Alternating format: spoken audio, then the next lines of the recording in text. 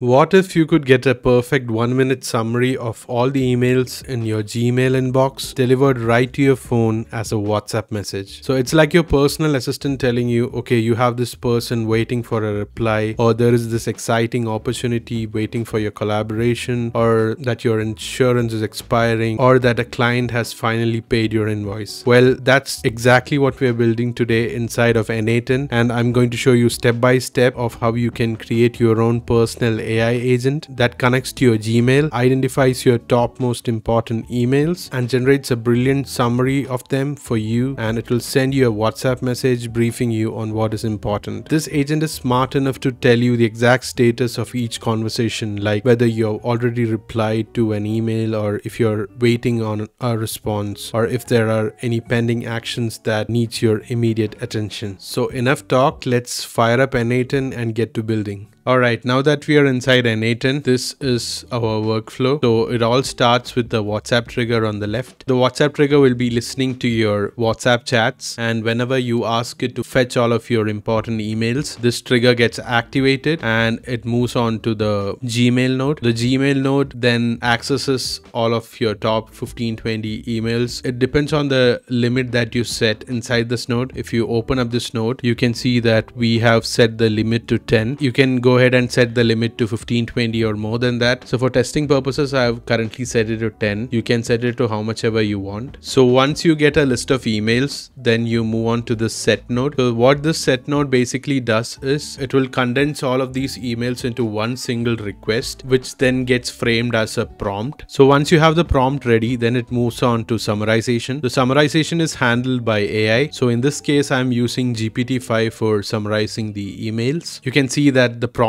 which we prepared on the previous step gets added here in the prompt, and this would be set as a user prompt, and we'll also be setting a system prompt as well. So this is the system prompt that we are giving. So basically we are assigning a role for our AI assistant, and this is how it should start its message. So let's tweak it a little bit. Hey Mithun, here's a TLDR of your email inbox, or something like that. We can get creative, and here we are asking it to identify and group all unique conversation threads without omitting any of it. And for each thread, we are asking it to create a main bullet point and also sub bullets that are 2 to 3 sentences long. And the first sub bullet should provide a comprehensive summary of the conversation's context, the history and goals. And the final sub bullet would give us context as to what is the current status of this conversation and what are the recent updates or any action items are pending from your side. It will give you all of that. And here we have a final section. Once all of that is summarized, we have a final section titled as key takeaways. Under this, we'll have a overall comprehensive summary across all the emails, just summarizing the key important points once again. And that is all there is to the system prompt, and we can go back to the canvas. So once we have the email summarized, the final step would be sending the WhatsApp message back to the user. So let's test this workflow out and see how well it performs. So I'm going to click on execute workflow, and as you can see, the WhatsApp trigger is currently listening to our WhatsApp inbox. So let's try sending a message from there. And as you can see, I'm currently on WhatsApp. I'm gonna ask my AI agent to get me all of my important emails, and I'm gonna press enter, and you can see that the workflow is in action. It's currently fetching the emails. Now it's moved on to summarizing it. So let's go back to WhatsApp and see what we'll get. All right, now we have a response from our workflow, and it says, hey Mithun, here's a TLDR of your email inbox. And as you can see, it has neatly formatted all the important emails, and here's an email about UI UX mockups. As you can see, it has given us each of the important emails and also given us a nice little summary that we can just skim through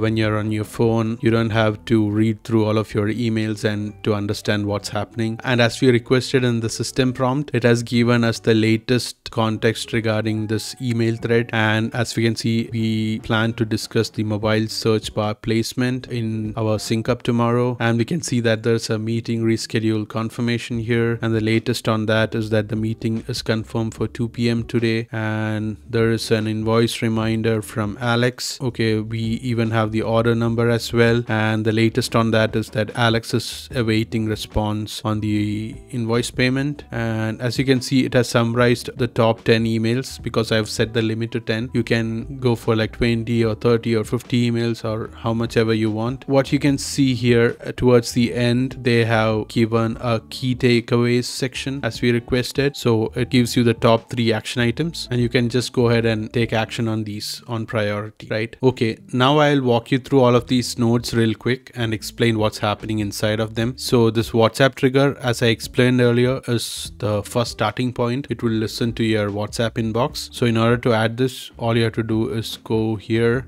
click on plus, search for WhatsApp, and under that you can click on WhatsApp Business Cloud, and you can see that there's a section here called triggers. Click on that, and there are different types of triggers, and we'll be using an on messages trigger. Click that and it gets added to the canvas. And if you're wondering how to set up credentials for the WhatsApp node, you can see that we have set up credentials here earlier. So this is explained in my previous video on WhatsApp API, and I will link that video in the description. It's pretty much straightforward and you can just set it up in 10 minutes. It's easy. Just follow the video and let me know if you have any questions in the comments. So once you do that, the next node is the Gmail node. It's the same. You'll have to go here, search for Gmail. You have to select this instead of the Gmail tool. Click on this. You get different message actions for the Gmail tool. So here we'll be choosing get many messages because we are trying to fetch all of the messages. But if you are, for example, to delete email, you'll have to select on this, or if you want to send a response email back to the user, you'll have to add this node here, send a message. And there's also one more send message node, which is send message and wait for response. So since here we are fetching the emails in our inbox, we'll select this, the get many messages node, and it gets added here. And the next step would be adding a set node. So as I explained earlier, the set node, all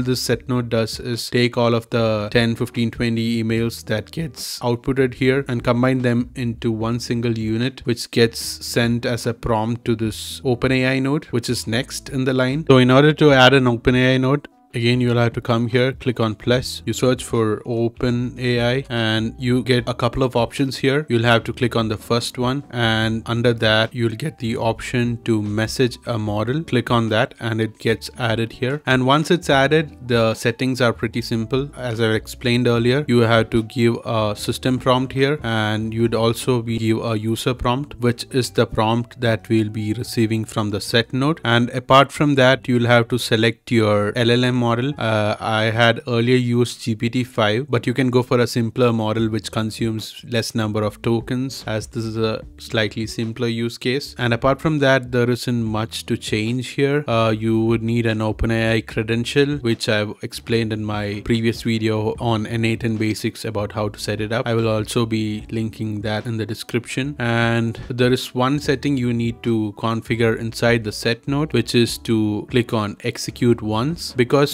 we don't have to go through each of these emails. All of the emails are combined and one single prompt is generated for the AI. As you can see, the entire summary here is stored inside this field, which we have set here, which is a string. So the final part of the puzzle would be setting up a connection with your Gmail account. So in order to do that, you open up the Gmail node, and just like how we set up credentials for everything else, you'll have to come here, set up a credential for Gmail, and you can see that I've already established a credential. You'll need the client ID here, the client secret, and the OAuth redirect URL. You'll have to paste it on to GCP. So I'm going to show you how you can do that. I'm going to go to Google Cloud Console. So I'm inside Google Cloud Console. So this is the project that I'm currently working on. If you have any doubts regarding Google Cloud Console, you can just refer the N8N basics video that I'll be linking in the description. It has a detailed explanation on how you can set up the OAuth, the client ID, how you can set up the API keys for different Google services, how you can enable different Google APIs, all that you can find here. So in order to enable the Gmail API, you can just search here for Gmail, and you can see that the first result would be the Gmail API. You go there. Once you are here, you will get a button here to enable the API. Since I've already enabled it, I'm seeing manage. So once you click on manage API, you can just come over here, click on clients, and you can see that I have currently created 2 auth clients already. So one is for the Google Sheets connector and the second is for Gmail connection. If you are new here and you want to create a client, you can click on this button. So I'll just walk you through how you can do that. Click on create client and you can set the application type as web application. So I'm gonna name this something like N8N test Gmail. So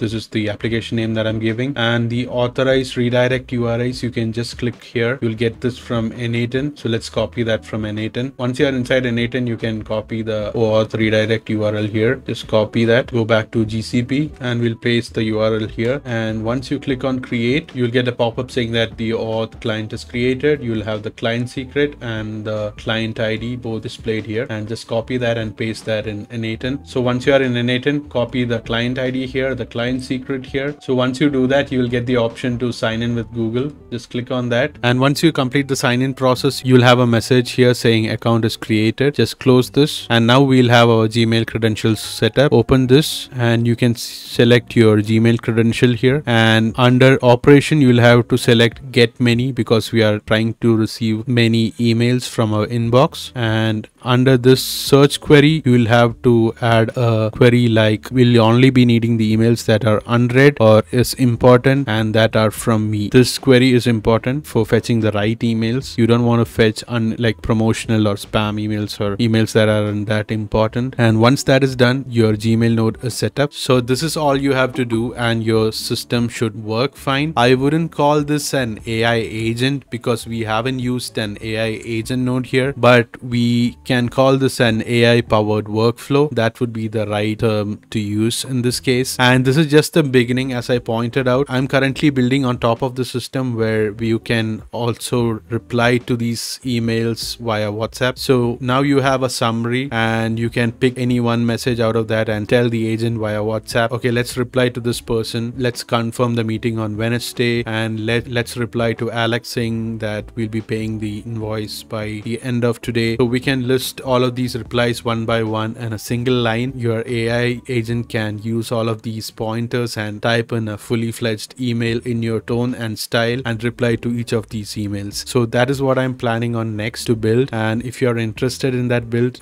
please be subscribed. I'll be sharing that soon as a new video. So I hope you guys will try this out. Let me know in the comments if you're facing any difficulty in setting up. If you have any doubt setting up GCP credentials or setting up Google APIs, you can just refer to the N8N basics video that I'll be linking in the description. I'll also be linking the WhatsApp credential setup video that I've done previously. Try that out as well. If you have any questions, you can reach out to me via LinkedIn or my email. So I hope this was useful and I hope you'll be building this and trying this out. So let me know in the comments how that goes, and I will see you on the next video. Take care.